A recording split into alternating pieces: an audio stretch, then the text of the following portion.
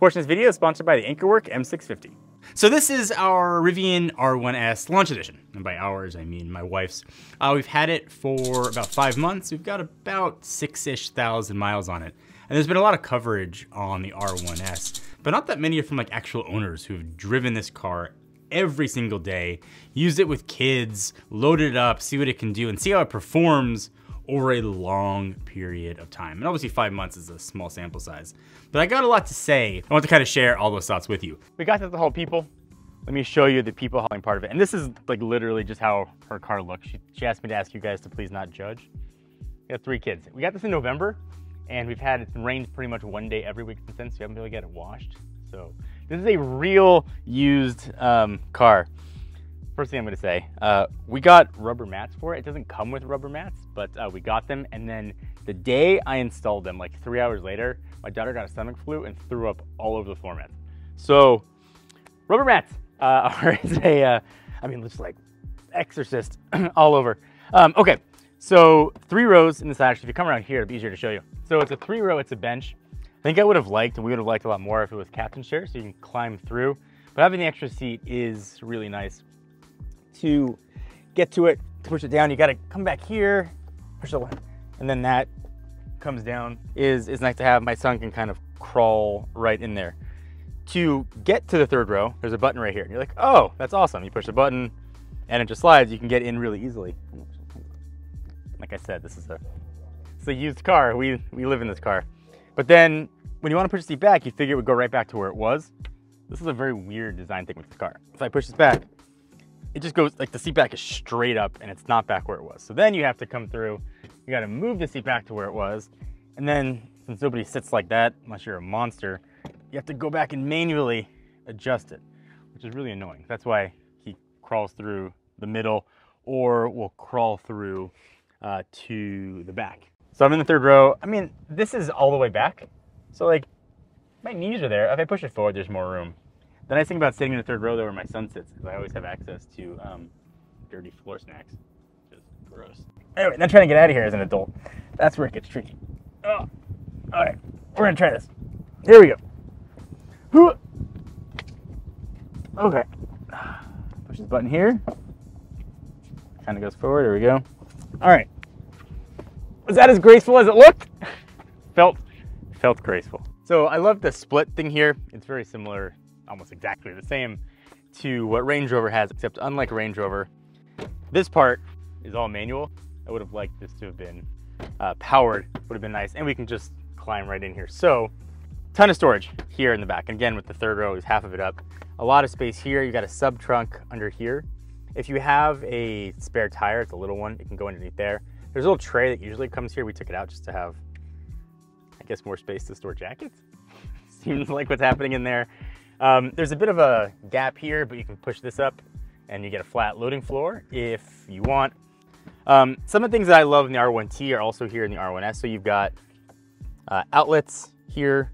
You can control the 3rd row seats powered down, but not up. I would have liked that to have been up. And then air compressor, which is awesome. And then the hose for the air compressor I've got hidden in the jacket compartment down there. So 3rd row, as I mentioned, power down, but to get the 3rd row up, I mean, you literally gotta like do a whole this thing, get in there, and then you gotta push the button and lift it up. Like it's not easy. You gotta do this whole thing. There is room in the 3rd row though. So I like to say 5'10", but that's being generous. I can fit back there for short road trips. My son, though, who is 7, fits back there great. It's more for kids. It does have latch points back there, too. So if you're looking to have car seats buckled in, the 3rd row does have that. All right, put this back so my wife doesn't get mad at me. So throughout this video, when I'm like outside near the car, probably noticing this circular thing. They're trying to keep eye contact with me. This is the M650 by Anchorwork. It's an external microphone setup. It's been absolutely, in fact, all the audio outside has been done with this thing, so you can hear what it sounds like. We're outside, there are like people cutting grass over there, there's planes flying overhead. The audio quality has been absolutely awesome. There's a bunch of things that have made this a really perfect setup for vlogging, doing shoots like this. You can clip them on, they're magnetic, so I have this magnetized under my shirt.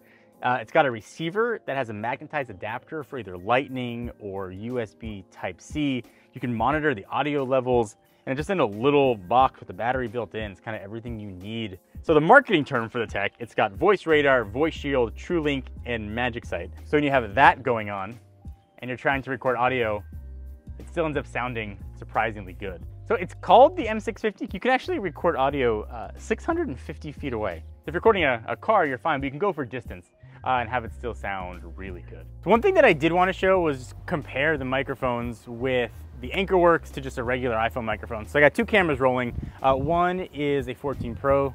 The other is also a 14 Pro, but with the AnchorWorks microphone connected to it.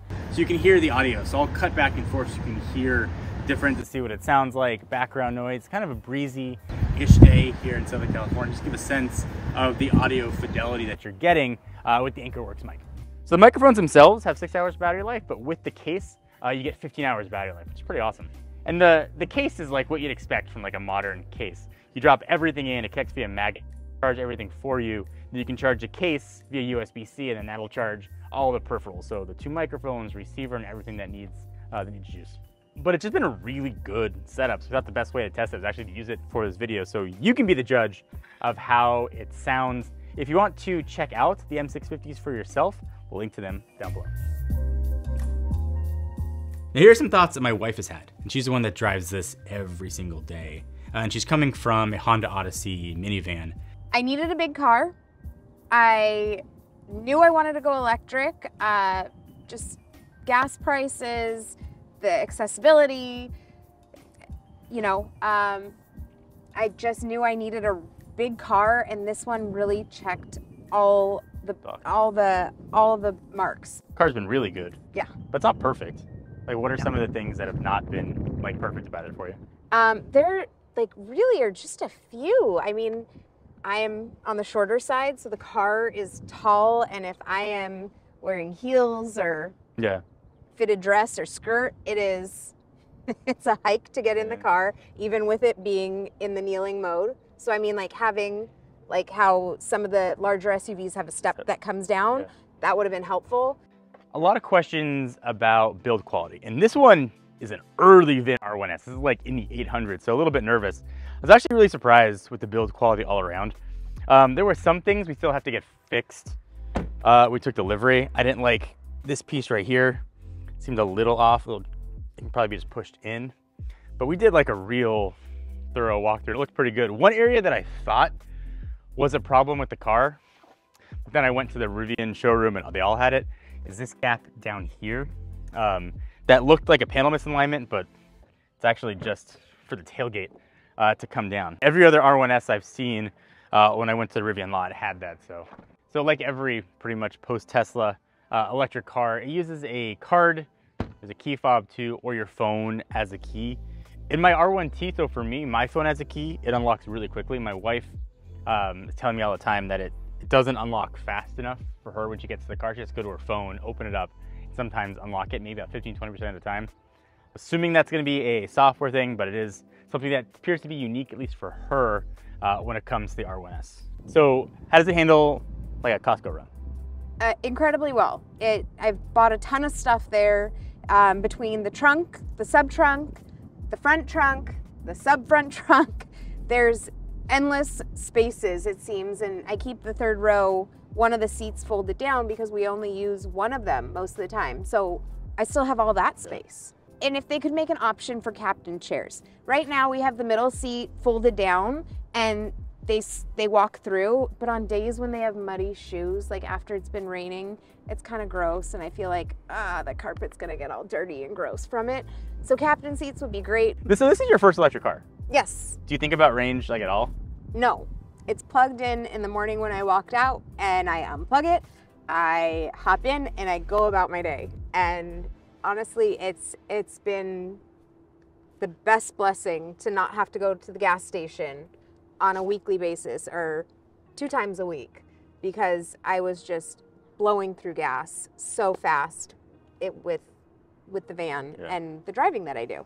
essentially from the B pillar forward, it's the exact same car as the R1T. We have a huge video up on the R1T, but in case you didn't see that, you should go back and watch it.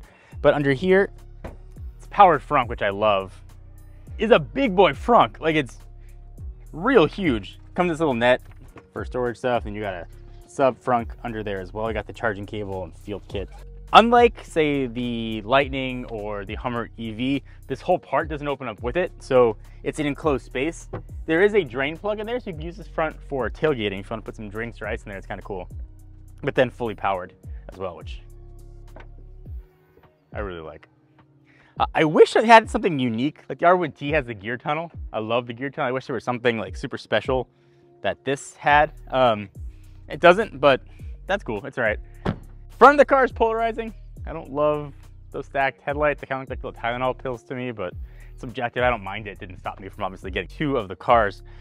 So let's get in. Let me show you some of the stuff inside. The seats on the R1S and the R1T are crazy comfortable. We only have about, I think, 6,000 miles on the R1S, but I've got almost 16,000 miles on my truck.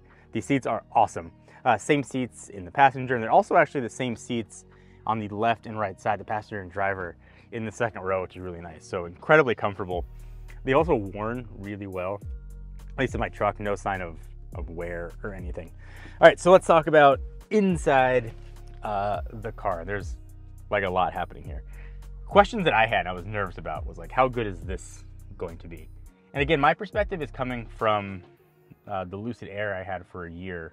I haven't driven a Tesla now in almost 2 years, so I don't know how that is, but at least that's where my comparison is coming from. This is really fast. It works incredibly well. It's pretty responsive too, especially for sort of the car interface. If my recollection is right, it's not as fast as the Teslas when you do the pinch and zoom, but it's faster than pretty much everything else that wasn't a Tesla that I've tested. It's been great that I don't notice any slowdown with it, which has been really nice. Obviously, it doesn't have, you know, supercharger network like Tesla has. You get access to it a little bit with the Magic Dock stuff. Rivian does have their Adventure network, which has been nice, but it'll tell you chargers as you drive by. It'll give you, so I can go there. It'll tell me the speed of the charger, how many are open, and it's been really nice to have. Again, haven't done road trips in this.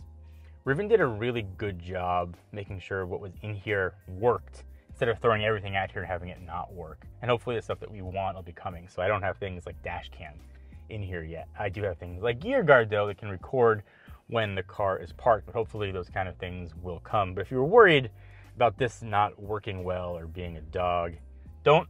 Other things I hope come, I hope we can get to watch, you know, Netflix or be able to watch movies on the screen. But again, not here yet. Actually, when it comes to dash cam, the CEO, RJ Scaron, replied to my tweet saying that it was indeed coming. One thing this does have that I really like is 360 cameras. This is actually something that my wife really wants to have. And you can see obviously all around you. I know it's a polarizing issue, especially on the Tesla world. Everybody tells me they don't need it, they don't need it. But it is really nice to have. My wife likes to have it. And when you're buying a car for her, I wanted her to make sure we try to get as close to what she wanted. See the front camera there? A bit of a potato camera. There's a software update that's supposed to be coming that should improve that a little bit. But I mean, you can see what's in front of you, but you know, it's not going to win any awards. The rear camera's gotten a lot better. It's still a little potato cammy, but it's fine. Don't have things here. If I turn the signal on, I don't get to see my blind spot, which I liked that Tesla has and Lucid has, and I think a lot of the Hyundai Kia cars have. Hopefully that's coming as well. All right, so let's talk interior build quality. New car company, a lot of nerves here. And this is the same thing that I saw in my truck, but I'm just gonna go ahead and do the default like ASMR thing here. I'm just gonna push.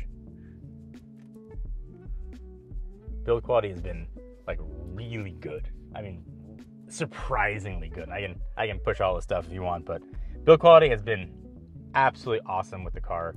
Hasn't been flawless with some of the stuff though. These little triangle windows on the passenger and driver side let in a decent amount of wind noise, so we have to get that fixed. Evidently Rivian knows that's a problem and they're going to take care of it. We have an appointment, I think in like 2 months, to get that taken care of. Sort of the last issue that we've really had with the car, this is a minor thing. When the car's been asleep and I walk up to it with my phone key, the car creaks like my knees in the morning. I asked Rivian what that was, and they said it's kind of adjusting with the air suspension, waking up, and I think it's something that can be fixed with software, but it sounds like this when I walk out to the car in the morning.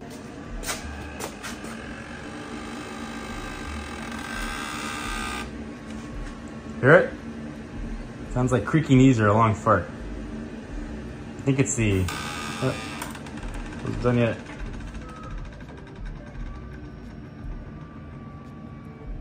I imagine it's the air suspension, but doesn't sound that great. Big open storage area here. At least you would be open, I guess, if you didn't have, I don't know what everything that's happening here. But there's a big open space. Cup holders are here. They're actually pretty good. Then you've got the speaker built in there. We covered that in the R1T review. It's been handy to have. Daughter's sunglasses here. I don't think I rock them as well as she does. So this MagSafe thing here is not native to the car. It pulls up. I have it plugged inside. There's a, I don't want to pull it off, but there's wireless coils underneath there, but it's like impossible to get your phone to line up. So this is an aftermarket thing that works great, magnetizes, and you can charge your phones there or anything else in those little areas. So right now I've got, I love that you can see both, 75%, 219 miles of range, usually do an 85% charge. There was a software update that gave it an extra like 10 miles. I found some inefficiencies. It was really nice to have. So again, having a lot of miles on a Rivian truck, this drives a lot better than the truck. And the truck I think drives great, just it's smaller than it, so just by that nature, it's a little more fluid and fun to drive. It is quick. I don't think a car this size any business driving as well as this does. So Rivian recommends you charge to 85%, which I'm at right now. You can see right down there, it's actually 86%. And I've got 249 miles. Maybe that's enough for you, maybe it's not. What I found is that range that they tell you there is pretty close to the range that you actually get. It's not like the EPA estimates you'll get this far. It's pretty accurate, at least the most accurate of electric cars that I've had. Different drive modes here. So if I put it, let's say, turn the car on, if I put it in conserve, that actually turns off 2 of the motors. And then my 249 will jump to about 270. And when I put that up to 100, it's about 300 miles in conserve. Again, if you get the smaller road wheels, you get more range. We have the probably unnecessary off-road tires here on this car, but I want to at least talk to you a little bit about what the range is.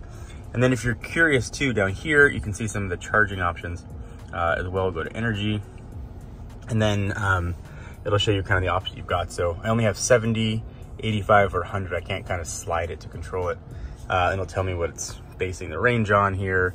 I can turn the outlets in the car on, and then schedule charging and all that kind of stuff. JD's in the car filming. JD, I'm gonna floor it, and then you can describe the performance. Again, this isn't in sport right now. We're just gonna, jeez, right? It's for big. Like it's not as fast as like the Hummer EV was, but for something that's big, it's not fast. I wanted to talk about the driver assistance, the ADAS stuff. So if you can see that icon there, that is Driver Plus.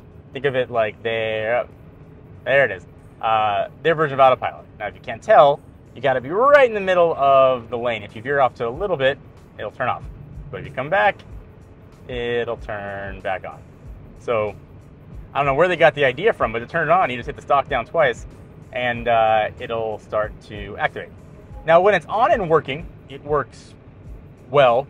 You can control all the lanes and the speed and that kind of stuff, and it keeps you in your lane and turns. It doesn't do any like navigate and autopilot stuff. It's not going to change lanes for you, put on blinkers and change freeway interchanges for you. It just keeps you in a lane and keeps going. At that, it does very well.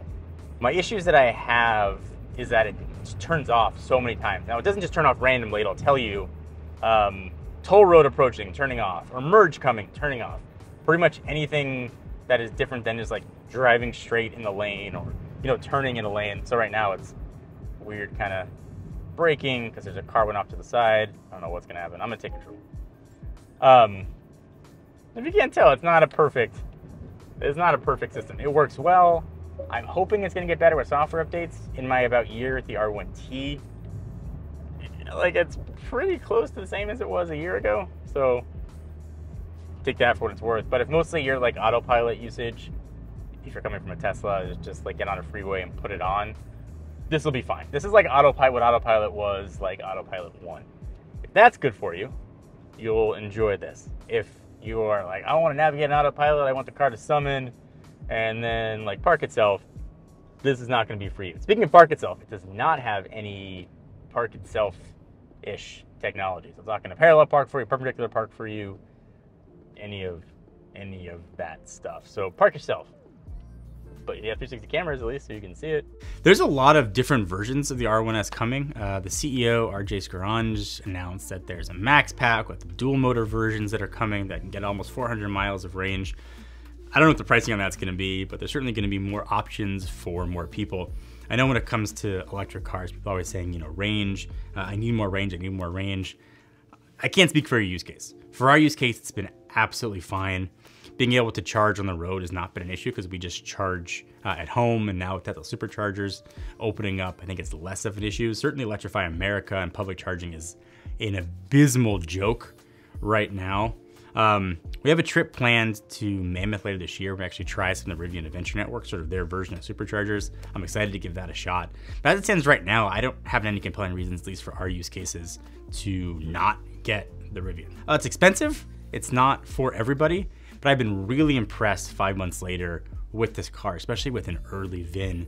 The build quality, the performance, the software, and the practicality for a family of 5 has been absolutely amazing. I think this is the sweet spot for a lot of people. Whether you want to haul a lot of kids, whether you want to haul a lot of stuff, you just want an SUV to go off-road with, the R1S is probably the perfect SUV for almost everybody. I'm excited for what they're going to do next. I think there's still a lot of huge areas to improve for software, but the SUV as it stands right now is incredible, really well done, and we buy it again in a heartbeat.